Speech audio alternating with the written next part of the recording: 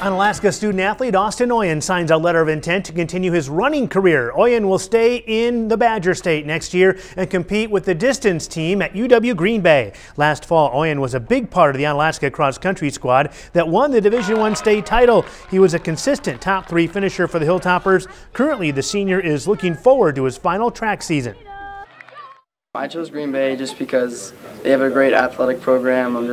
They got my degrees and my majors, and I love Green Bay, and it was an awesome campus, and I can't wait to see what I can do for the next 4 years. I just wanted to thank all the parents, the coaches, my friends, my teammates, and everything for coming out and helping support us tonight. Oyen plans to study physical therapy at Green Bay.